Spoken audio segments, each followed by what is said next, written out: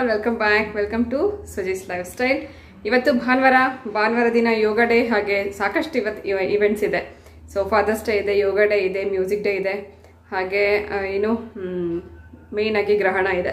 ಗ್ರಹಣ ಇವಾಗಷ್ಟೇ ಮುಗೀತು. ಸ್ನಾನ ಮುಗಿಸ್ಕೊಂಡು ಬಂದೆ, ಪೂಜೆ ಮಾಡಬೇಕು, ಬಾಗಿಲಿಗೆ ನೀರು ಹಾಕಬೇಕು, ಅಡುಗೆ ಮಾಡಬೇಕು. ಹಸಿವಾಗಿದೆ ಎಲ್ಲರಿಗೂ. ಒಬ್ಬೊಬ್ಬರೇ ಸ್ನಾನ ಮಾಡ್ಕೊಂಡು ಬರ್ತಾ ಇದ್ದಾರೆ. ಫಸ್ಟ್ ನಾನು ಸ್ನಾನ ಮಾಡ್ಕೊಂಡು ಬಂದೆ, ರಂಗನಾಥಂದು ಸ್ನಾನ ಆಯಿತು. ಸೊ ಬನ್ನಿ ಇವತ್ತಿನ ವ್ಲಾಗ್ನ ಸ್ಟಾರ್ಟ್ ಮಾಡೋಣ. ಮಧ್ಯಾಹ್ನದಿಂದ ನಾನು ವ್ಲಾಗ್ನ ಸ್ಟಾರ್ಟ್ ಮಾಡ್ತಾ ಇದ್ದೀನಿ. ಬೆಳಗ್ಗೆ ಏನು ಕೆಲಸ ಮಾಡಿಲ್ಲ, ತಿಂಡಿ ಮಾಡಿ ಸುಮ್ಮನೆ ಕುತ್ಕೊಂಡ್ಬಿಟ್ಟಿದ್ವಿ. 1:30ವರೆಗೂ ಏನು ಕೆಲಸ ಮಾಡಿದೆ. ನಾನು ವಿಡಿಯೋ ಎಡಿಟ್ ಮಾಡ್ತಾ ಇದ್ದೆ. ಎಡಿಟ್ ಮಾಡಿ ಪೋಸ್ಟ್ ಮಾಡೋ ಅಷ್ಟೊತ್ತಿಗೆ ಗ್ರಹಣ ಟೈಮ್ ಮುಗೀತು. ಅದಕ್ಕೂ ಮುಂಚೆ ನಾವು ಬೆಳಗ್ಗೆಯಿಂದ ಏನೇನು ಮಾಡಿದ್ವಿ ಅಂತನ್ನೋದನ್ನು ತೋರಿಸ್ತಾ ಇದ್ದೀನಿ. ಇದು ನಾವು ಬೆಳಗ್ಗೆ ಎದ್ದ ಕೂಡಲೇ ಪ್ರೋಟೋಕಾಲ್ ಮೂಲಕನೇ ಇವತ್ತು ಯೋಗ ಮಾಡಿದ್ವಿ.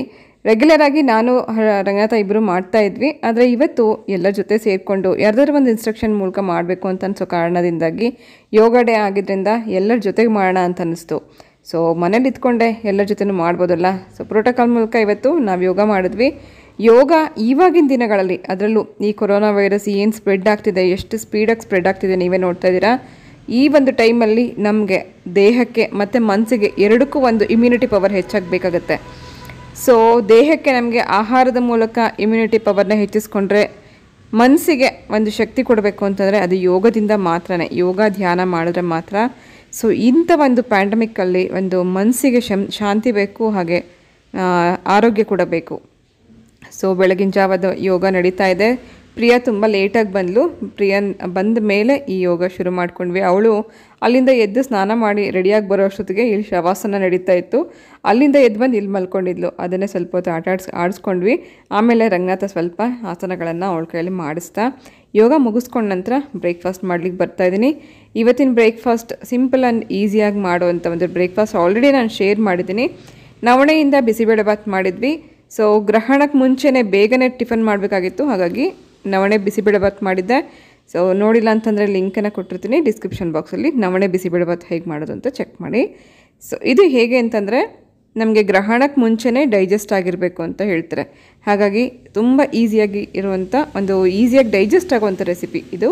ಹಾಗಾಗಿ ಇವತ್ತು ಬಿಸಿಬೇಳೆಭಾತ್ ಮಾಡಿದ್ದೆ. ಸೊ ಇದು ಬಿಸಿಬೇಳೆಭಾತ್.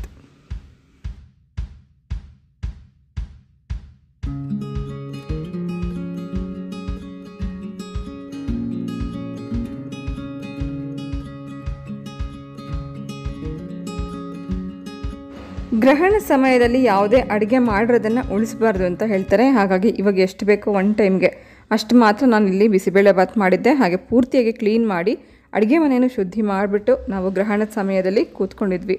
ಸೊ ಗ್ರಹಣ ಮುಗಿದ ಮೇಲೆ ದೇವ್ರ ಸಾಮಾನು ಶುದ್ಧಿ ಆಗಬೇಕು, ಮನೆ ಶುದ್ಧಿ ಆಗಬೇಕು, ಹಾಗೆ ಅಂದರೆ ಗುಡಿಸಿ ಒರೆಸ್ಬೇಕು. ನಾವು ಕೂಡ ಸ್ನಾನ ಮಾಡಿಕೊಂಡು ಪೂಜಾ ರೂಮ್ ಕ್ಲೀನ್ ಮಾಡಿ ಪೂಜೆ ಮಾಡಬೇಕು. ಹಾಗೆ ದರ್ಬೆ ಹುಲ್ಲನ್ನು ತೆಗೆದು ಹಸಿದ ಕೈಯಲ್ಲಿ ಹೊರಗಡೆ ಗಿಡದ ಹತ್ರ ಹಾಕೋದಕ್ಕೆ ಕಳಿಸಿದ್ದೀನಿ. ದರ್ಬೆ ಹುಲ್ಲು ಅಥವಾ ತುಳಸಿ ಯಾವುದೇ ಆದರೂ ಪರವಾಗಿಲ್ಲ. ಗ್ರಹಣದ ಸಮಯದಲ್ಲಿ ಎಷ್ಟೊತ್ತಿಂದ ಎಷ್ಟೊತ್ತವರೆಗೂ ಇರುತ್ತೆ, ಆ ಸಮಯದಲ್ಲಿ ನಾವು ಬಳಸುವಂಥ ದಿನಸಿ ಅಥವಾ ಕುಡಿಯೋ ನೀರು ಅದ್ರ ಮೇಲೆ ತುಳಸಿ ಅಥವಾ ದರ್ಬೆ ಹುಲ್ಲನ್ನು ಹಾಕಿ ಇಟ್ಟಿದ್ದೆ. ಸೊ ಫ್ರಿಡ್ಜ್ ಒಳಗಡೆ ಸಾಕಷ್ಟು ಕಡೆ ನಾವು ದಿನಸಿ ಎಲ್ಲ ಇಟ್ಟಿರ್ತೀವಲ್ಲ, ಅದ್ರ ಮೇಲೆಲ್ಲ ಅಕ್ಕಿ ರಾಗಿ ಏನೇ ಇದ್ದರೂ ಅದ್ರ ಮೇಲೆಲ್ಲ ಒಂದೊಂದು ದರ್ಬೆ ಹುಲ್ಲನ್ನು ಇಟ್ಟಿರಬೇಕು. ಗ್ರಹಣದ ನಂತರ ನಾವು ತೊಗೊಂಡೋಗಿದ್ದನ್ನು ಯಾವುದಾದ್ರೂ ಗಿಡದ ಹತ್ರ ಹಾಕಬೇಕು. ಸೊ ಈ ಟೈಮಲ್ಲಿ ಮಕ್ಕಳಿಗೆ ತುಂಬ ಹಸಿವು ಜಾಸ್ತಿ. ಯಾವಾಗ ಪೂಜೆ ಇರುತ್ತೆ ಹಸ್ಕೊಂಡಿರಬೇಕು, ಅಥವಾ ಗ್ರಹಣದ ಸಮಯದಲ್ಲಿ ಅಥವಾ ಉಪವಾಸ ಮಾಡಬೇಕು ಅಂತನೋ ಟೈಮಲ್ಲಿ ಹಸಿವು ಜಾಸ್ತಿ ಆಗುತ್ತೆ. ಹರ್ಷಿತ್ ಯಾವಾಗ ಇನ್ನೂ ಟೈಮ್ ಮುಗಿಯುತ್ತೆ, ಇದು ಇನ್ನೂ ಎಷ್ಟೊತ್ತಾಗುತ್ತೆ ಅಂತ ಕೇಳ್ತಾನೆ ಇದ್ದ. ಸೊ ಅವನಿಗೆ ಬೇಗನೆ ಹಸಿವಾಗುತ್ತೆ. ಹಾಗಾಗಿ ಒಂದು ಕಡೆ ಅನ್ನಕ್ಕೆ ಇಟ್ಬಿಟ್ಟು ಬಂದು ಇನ್ನೊಂದು ಕಡೆ ಪೂಜೆಗೂ ರೆಡಿ ಮಾಡ್ಕೋತಾ ಇದ್ದೆ. ಪೂಜೆ ಮುಗಿಸಿದ ನಂತರ ಬೇಗ ಊಟಕ್ಕೆ ಬಡಿಸ್ಬೋದು ಅಂತ ಹೇಳಿ.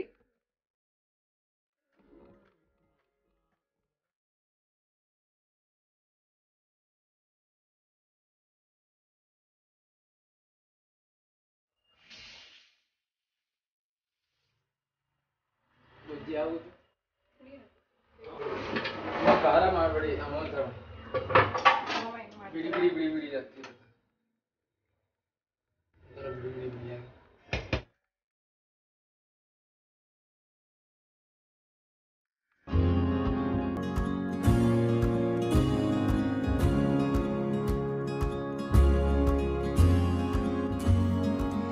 ಇವತ್ತು ಇನ್ಸ್ಟೆಂಟಾಗಿ ಆಗುವಂಥ ದಿಢೀರ್ ಪುಳಿಯೋಗರೆ ಮಾಡ್ತಾಯಿದ್ದೀನಿ. ಅನ್ನಕ್ಕೆ ಇಟ್ಟಾಗಿತ್ತು, ಅನ್ನ ಆಗಿದೆ. ಈಗ ಬಾಂಡಿನಲ್ಲಿ ಸ್ವಲ್ಪ ಎಣ್ಣೆ ಹಾಕಿದ್ದೀನಿ. ಎಣ್ಣೆ ಬಿಸಿ ಆದ ಕೂಡಲೇ ಸ್ವಲ್ಪ ಸಾಸಿವೆ ಹಾಕೊಳ್ಳೋಣ.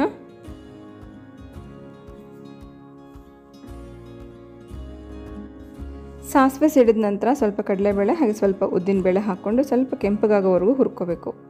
ಸೊ ಹರ್ಷಿತ್ ರೌಂಡ್ ಹಾಕ್ತಾನೆ ಇದ್ದಾನೆ, ಆಗಿಲ್ವಾ ಇನ್ನೂ ಆಗಿಲ್ವಾ ಅಂತ. ಹಾಗಾಗಿ ಬೇಗ ಬೇಗ ಮಾಡ್ಕೋತಾ ಇದ್ದೀನಿ. 2 ಈರುಳ್ಳಿಯನ್ನು ಕಟ್ ಮಾಡಿ ಹಾಕಿದ್ದೀನಿ, ಹಾಗೆ ಸ್ವಲ್ಪ ಕರಿಬೇವು. ಈರುಳ್ಳಿ ಸ್ವಲ್ಪ ಟ್ರಾನ್ಸ್ಪರೆಂಟ್ ಆಗೋವರೆಗೂ ಹುರ್ಕೊಳ್ಳೋಣ.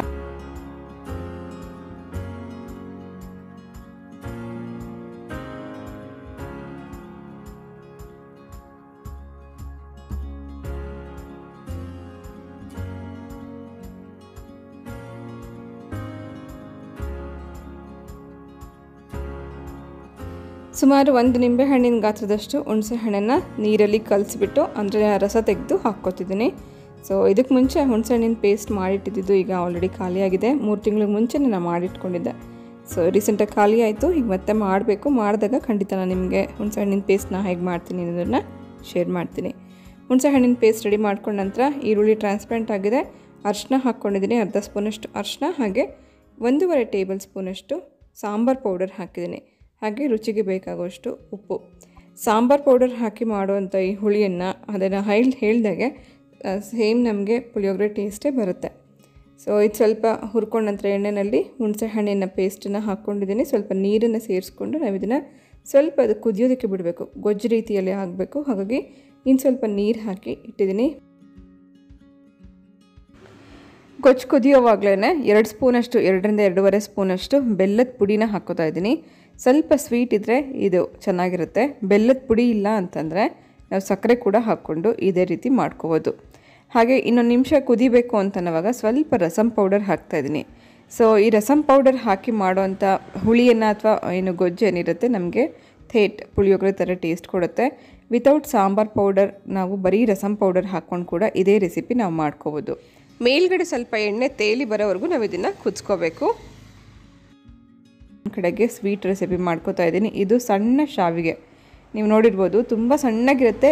ಬೇಗನೆ ವಿತಿನ್ 2 ಮಿನಿಟ್ಸಲ್ಲಿ ನಮಗೆ ಈ ರೆಸಿಪಿ ರೆಡಿ ಆಗುತ್ತೆ. ಸೊ ಈ ಶಾವಿಗೆಯನ್ನು ಫಸ್ಟು ತುಪ್ಪದಲ್ಲಿ ಹುರ್ಕೋತಾ ಇದ್ದೀನಿ. ಹುರ್ಕೊಂಡು ಮಾಮೂಲಿಯಾಗಿ ನಾವು ಹೇಗೆ ಶಾವಿಗೆ ಪಾಯಸ ಮಾಡ್ಕೋತೀವಿ ಅದೇ ರೀತಿ ಇದನ್ನು ಮಾಡ್ಕೊಳ್ಳೋದು. ತುಂಬ ಸಣ್ಣ ಇರುತ್ತೆ ಈ ಶಾವಿಗೆ. ಹುರಿಯೋದಕ್ಕೂ ಸಮಯ ಹಿಡಿಯೋದಿಲ್ಲ, ಹಾಗೆ ಬೇಯಿಸೋದಕ್ಕೂ ಸಮಯ ಹಿಡಿಯೋದಿಲ್ಲ. ಸೊ ಹಾಲು ಬಿಸಿ ಇತ್ತಂದರೆ ಇನ್ನೂ ಫಾಸ್ಟಾಗಿ ಈ ರೆಸಿಪಿ ಮಾಡ್ಕೋಬೋದು. ಹಾಲು ತಣ್ಣಗೆ ಇದ್ದರೆ ಸ್ವಲ್ಪ ಹಾಲು ಬಿಸಿ ಆಗೋದಕ್ಕೆ ಸಮಯ ಹಿಡಿಯುತ್ತೆ. ವಿತಿನ್ 2 ಮಿನಿಟ್ಸಲ್ಲಿ ಈ ರೆಸಿಪಿ ರೆಡಿಯಾಗೋಗುತ್ತೆ. ಶಾವಿಗೆ ಹುರ್ಕೊಂಡ ನಂತರ ಸುಮಾರು 2 ಕಪ್ಪಷ್ಟು ಹಾಲು ಹಾಕಿದ್ದೀನಿ. ಹಾಗೆ ರುಚಿಗೆ ಬೇಕಾಗೋಷ್ಟು ಸಕ್ಕರೆ ಹಾಕೋಣ. ಸೊ ಇದಕ್ಕೆ ಬರ್ಫಿ 1 ಪೀಸನ್ನು ಹಾಕಿದೆ. ರೀಸೆಂಟಾಗಿ ನಾನು ಒಂದು ಡ್ರೈ ಫ್ರೂಟ್ಸ್ ಚಿಕ್ಕಿ ಹೇಗೆ ಮಾಡೋದು ಅಂತ ತೋರಿಸಿದ್ದೆ. 1 ಪೀಸ್ ಬರ್ಫಿನ ಇದಕ್ಕೆ ಸೇರಿಸಿದ್ದೀನಿ. ಸೊ ಇದರಲ್ಲಿ ಎಲ್ಲ ಥರ ಡ್ರೈ ಫ್ರೂಟ್ಸ್ ಇರೋದ್ರಿಂದ ನಮಗೆ ಸಪ್ರೇಟಾಗಿ ಡ್ರೈ ಫ್ರೂಟ್ಸ್ ಹಾಕೊಳ್ಳೋ ಅಂಥ ಅವಶ್ಯಕತೆ ಇಲ್ಲ. ಸೊ ಅದಕ್ಕೆ ಫ್ಲೇವರ್ಗೋಸ್ಕರ ಸ್ವಲ್ಪ ಏಲಕ್ಕಿ ಪುಡಿಯನ್ನು ಸೇರಿಸ್ತಾ ಇದ್ದೀನಿ. ಬೇಗನೆ ಆಗುವಂಥ ಒಂದು ರೆಸಿಪಿ, ಹಾಗೆ ಡಿಫ್ರೆಂಟ್ ಟೇಸ್ಟ್ ಕೊಡುತ್ತೆ ಇದು ಶಾವಿಗೆ ಬೇರೆ ಶಾವಿಗೆಗೆ ಹೋಲಿಸ್ಕೊಂಡ್ರೆ. ಸೊ ಇದು ಶಾವಿಗೆ ಪಾಯಸ.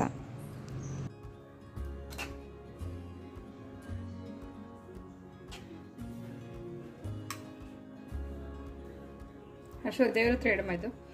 ಯಾವಾಗಲೇ ಆಗಲಿ ಸ್ವೀಟ್ ಮಾಡಿದಾಗ ಮೊದಲನೇ ಸರ್ತಿ ಫಸ್ಟ್ ದೇವರಿಗೆ ನೈವೇದ್ಯ ಮಾಡಿಬಿಟ್ಟು ನಂತರ ಸ್ವೀಟನ್ನು ತಿನ್ನಬೇಕು ಅಂತ ಹೇಳ್ತಾರೆ. ಸೊ ದೇವರಿಗೆ ನೈವೇದ್ಯ ಮಾಡಿದ ನಂತರ ಊಟಕ್ಕೆ ರೆಡಿ ಮಾಡ್ತಾಯಿದ್ದೀವಿ. ಈ ಗೊಜ್ಜನ್ನು ನಾವು ಮಾಡಿಟ್ಕೊಂಡು ಸುಮಾರು 2ರಿಂದ 3 ದಿನದವರೆಗೂ ಇಟ್ಕೊಂಡು ತಿನ್ಬೋದು. ಸೊ ಬಾಕ್ಸಲ್ಲಿ ಹಾಕಿಟ್ಕೊಂಡು ಬೇಕು ಅಂದಾಗ ಅನ್ನಕ್ಕೆ ಎಷ್ಟು ಬೇಕೋ ಅಷ್ಟು ಗೊಜ್ಜು, ಕೆಲವರಿಗೆ ಸ್ಟ್ರಾಂಗ್ ಬೇಕಾಗುತ್ತೆ, ಕೆಲವರಿಗೆ ಲೈಟಾಗಿ ಬೇಕಾಗುತ್ತೆ. ಸೊ ಗೊಜ್ಜನ್ನು ಮಾಡಿ ಇಟ್ಕೊಂಡಿದ್ರೆ ನಮಗೆ ಯಾವಾಗ ಬೇಕಾದರೂ ಬಳಸ್ಕೊಳ್ಳೋಕ್ಕೆ ಈಸಿ ಆಗುತ್ತೆ.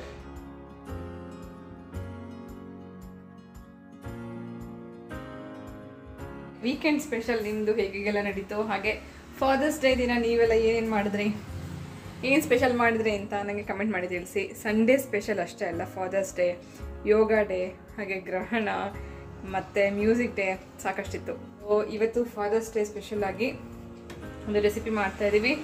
ಸೊ ಪ್ರಿಯನು ಸೇರಿಕೊಂಡು ಮಾಡ್ತಾಳೆ, ಪ್ರಿಯ ಬರ್ತಾಳೆ, ನಿಲ್ದಾಳೆ. ಸಂಡೇ ಆಗಿದ್ದರಿಂದ ಸಂಡೇ ಸ್ಪೆಷಲ್ ನಾನ್ ವೆಜ್ ಅಂತೂ ಏನೂ ಮಾಡೋಂಗಿಲ್ಲ. ಇವತ್ತು ಗ್ರಹಣ ದಿನ ನಾನ್ ವೆಜ್ ತಿನ್ನಬಾರ್ದು ಅಂತ ಹೇಳ್ತಾರೆ.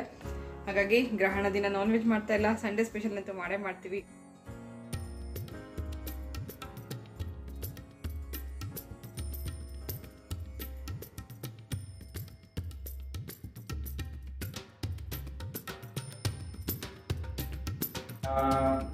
ಓಂ ಪ್ರಜಾಪತಯೇ ನಮಃ. ಓಂ ವಿಶ್ವದೇವಾಯ ನಮಃ. ಓಂ ವಿಶ್ವದೇವಾಯ ಸ್ವಾಹಾ.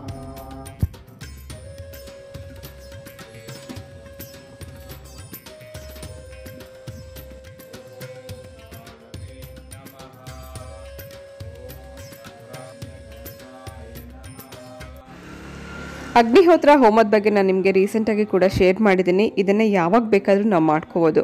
ಹಾಗೆ ಇವತ್ತು ಅಮಾವಾಸ್ಯೆ ಹಾಗೆ ಗ್ರಹಣ ಎರಡೂ ಒಟ್ಟಿಗೆ ಇದ್ದಿದ್ದರಿಂದ ಸಾಯಂಕಾಲ ಗೋಧೂಳಿ ಸಮಯದಲ್ಲಿ ಈ ಅಗ್ನಿಹೋತ್ರ ಹೋಮ ಮಾಡ್ತಾ ಇದ್ದೀವಿ.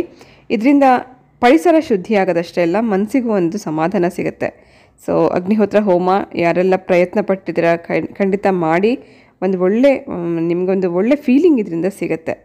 ಸೊ ಅಗ್ನಿಹೋತ್ರ ಹೋಮ ಸಂಜೆ ಮುಗಿಸ್ಕೊಂಡ ನಂತರ ಮಕ್ಕಳಿಗೆ ಸ್ನ್ಯಾಕ್ಸ್ ಮಾಡಿಕೊಡ್ತಾ ಇದ್ದೀನಿ. ಇದು ಹೋಮ್ ಮೇಡ್ ಪಿಜ್ಜಾ ಬೇಸ್. ನಾನು ಇದನ್ನು ರೆಸಿಪಿ ಚಾನಲಲ್ಲಿ ಹಾಕಿದ್ದೀನಿ, ಯಾಕಂದರೆ ಈ ವ್ಲಾಗ್ ತುಂಬ ದೊಡ್ಡದಾಗ್ತಾ ಹೋಗ್ತಾ ಇದೆ. ಬೇಸ್ ಹೇಗೆ ಮಾಡ್ಕೊಳ್ಳೋದು ಅಂತ ಕೂಡ ಆಲ್ರೆಡಿ ಶೇರ್ ಮಾಡಿದ್ದೀನಿ. ಹಾಗೆ ಪಿಜ್ಜಾ ಸಾಸ್ ಇನ್ಸ್ಟೆಂಟಾಗಿ ನಾವು ಹೇಗೆ ಮಾಡ್ಕೊಳ್ಳೋದು, ಹಾಗೆ ಪಿಜ್ಜಾ ಹೇಗೆ ಮಾಡೋದು ಅಂತ ಕೂಡ ಅಲ್ಲಿ ಆ ರೆಸಿಪಿ ಚಾನಲಲ್ಲಿ ಡೀಟೇಲಾಗಿ ನಾನು ಹಾಕಿದ್ದೀನಿ. ನೋಡಿಲ್ಲ ಅಂತಂದರೆ ಪ್ಲೀಸ್ ಚೆಕ್ ಮಾಡಿ. ಈಸಿಯಾಗಿ ಮನೆಯಲ್ಲೇ ಪಿಜ್ಜಾ ಬೇಸ್ ಹಾಗೆ ಪಿಜ್ಜಾ ಸಾಸ್, ಪಿಜ್ಜಾ ಎಷ್ಟು ನೀಟಾಗಿ ಈಸಿಯಾಗಿ ಮಾಡ್ಕೋಬೋದು ಅಂತಿರೋದನ್ನು ರೆಸಿಪಿ ಚಾನಲಲ್ಲಿ ಡೀಟೇಲಾಗಿ ಹೇಳಿದ್ದೀನಿ. ಸೊ ಪ್ಲೀಸ್ ರೆಸಿಪಿ ಚೆಕ್ ಮಾಡಿ. ಹೇಗಿತ್ತು ಅಂತ ನೀವು ಕೂಡ ಮಾಡಿದ್ಮೇಲೆ ನನಗೆ ನಿಮ್ಮ ಅನಿಸಿಕೆಯನ್ನು ನನ್ನ ಜೊತೆಗೆ ಶೇರ್ ಮಾಡ್ಕೊಳ್ಳಿ.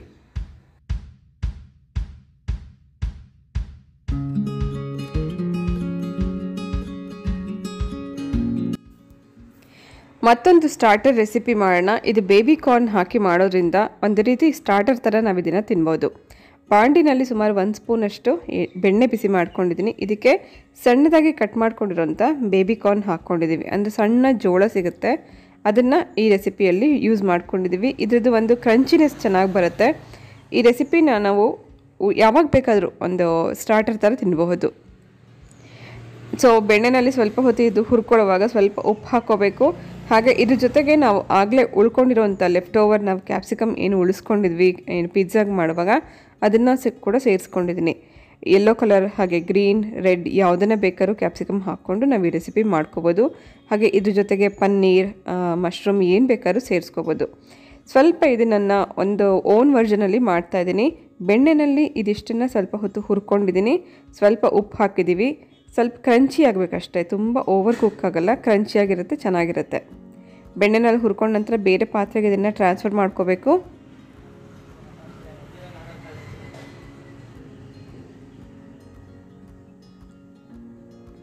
ಅದೇ ಬಾಣಲಿ ಮತ್ತೆ ಇಟ್ಕೊಂಡು 1 ಸ್ಪೂನಷ್ಟು ಎಣ್ಣೆ ಹಾಕ್ಕೊಂಡಿದ್ದೀನಿ. ಹಾಗೆ ಸುಮಾರು 3ರಿಂದ 4 ಬೆಳ್ಳುಳ್ಳಿ ಎಸಳನ್ನು ಸಿಪ್ಪೆ ತೆಗೆದು ಸಣ್ಣದಾಗಿ ಕಟ್ ಮಾಡಿಕೊಂಡು ಈ ಎಣ್ಣೆಯಲ್ಲಿ ಸ್ವಲ್ಪ ಫ್ಲೇವರ್ ಬರೋವರೆಗೂ ಹುರ್ಕೊಳ್ಳೋಣ.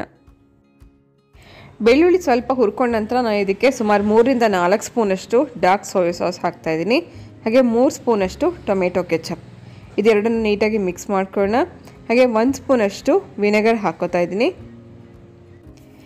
ಸೊ ನಮಗೆ ಈ ರೆಸಿಪಿ ಒಂದು ರೀತಿ ಉಪ್ಪು, ಹುಳಿ, ಖಾರ, ಸಿಹಿ ಎಲ್ಲ ಇರೋದ್ರಿಂದ ಕ್ರಂಚಿಯಾಗಿರೋಂಥ ತರಕಾರಿ ಹಾಕಿ ಮಾಡೋದ್ರಿಂದ ತುಂಬ ಒಂದು ಒಳ್ಳೆ ಸ್ಟಾರ್ಟರ್ ಥರ ನಾವು ಇದನ್ನು ತಿನ್ನಬಹುದು. ಖಾರಕ್ಕೆ ಸ್ವಲ್ಪ ಚಿಲ್ಲಿ ಫ್ಲೇಕ್ಸ್ ಹಾಕಿದ್ದೀನಿ. ಚಿಲ್ಲಿ ಫ್ಲೇಕ್ಸ್ ಇಲ್ಲ ಅಂತಂದರೆ ಚಿಲ್ಲಿ ಪೌಡರ್ ಕೂಡ ಹಾಕ್ಕೋಬೋದು. ಅಚ್ಕಾರದ ಪುಡಿ ಅರ್ಧ ಸ್ಪೂನಷ್ಟು ಹಾಕ್ಕೊಂಡು ಕೂಡ ಮಾಡ್ಕೋಬೋದು. ಹಾಗೆ ಅರ್ಧ ಸ್ಪೂನಷ್ಟು ಸಕ್ಕರೆ.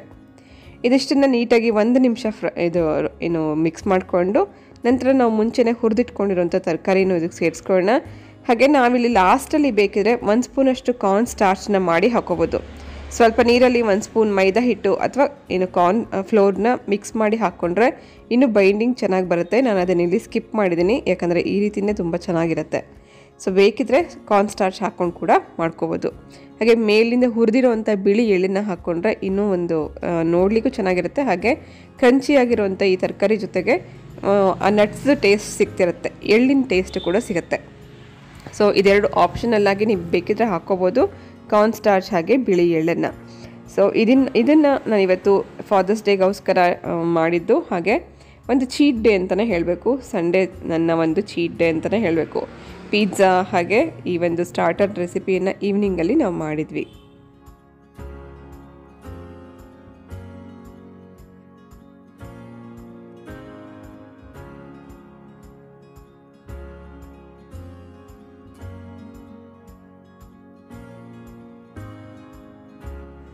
ತುಂಬ ದಿನಗಳ ನಂತರ ಸಾಕಷ್ಟು ರೆಸಿಪೀಸ್ ನಾನು ನಿಮ್ಮ ಜೊತೆಗೆ ಇವತ್ತು ಶೇರ್ ಮಾಡ್ಕೊಂಡಿದ್ದೀನಿ. ಬಿಕಾಸ್ ಇವತ್ತು ಒಂದು ಸ್ಪೆಷಲ್ ಸಂಡೇ ಅಂತಲೇ ಹೇಳಬೇಕು. ಸೊ ಈ ಸ್ಪೆಷಲ್ ವೀಕೆಂಡ್ನ ಸ್ಪೆಷಲ್ ಸಂಡೇಯ ಒಂದು ಸ್ಪೆಷಲ್ ಡೇ ಫಾದರ್ಸ್ ಡೇಗೋಸ್ಕರ ಈ ರೆಸಿಪೀಸ್ನ ಡೆಡಿಕೇಟ್ ಮಾಡ್ತಾ ಇವತ್ತಿನ ಈ ರೆಸಿಪಿ ಜೊತೆಗೆ ಈ ವ್ಲಾಗ್ನ ಮುಗಿಸ್ತಾ ಇದ್ದೀನಿ. ಸೊ ಈ ರೆಸಿಪೀಸ್ನ ನೀವು ಕೂಡ ಟ್ರೈ ಮಾಡಿ. ನನ್ನ ಪಿಜ್ಜಾ ರೆಸಿಪಿ ಪೂರ್ತಿಯಾಗಿ ನನ್ನ life easy make it easy ಚಾನಲಲ್ಲಿ ನೋಡಿ ನೀವು ಒಮ್ಮೆ ಟ್ರೈ ಮಾಡಿ. ಸೊ ಇವತ್ತಿನ ಬ್ಲಾಗ್ ಹೇಗಿತ್ತು ಅಂತ ಕೂಡ ನನಗೆ ಕಮೆಂಟ್ ಮಾಡಿ ತಿಳಿಸಿ. ಎಲ್ಲ ಫಾದರ್ಸ್ಗೂ ನನ್ನ ಕಡೆಯಿಂದ ಫಾದರ್ಸ್ ಡೇ ವಿಶ್ ಮಾಡ್ತಾ ಸೊ ಇವತ್ತು ಹೊರಡ್ತಾ ಇದ್ದೀನಿ. ಮತ್ತೆ ಸಿಗ್ತೀನಿ ನಾಳೆ ಇನ್ನೊಂದು ಇಂಟ್ರೆಸ್ಟಿಂಗ್ ಬ್ಲಾಗ್ ಜೊತೆಗೆ. ಹೋಗ್ಬಲ್ಲ.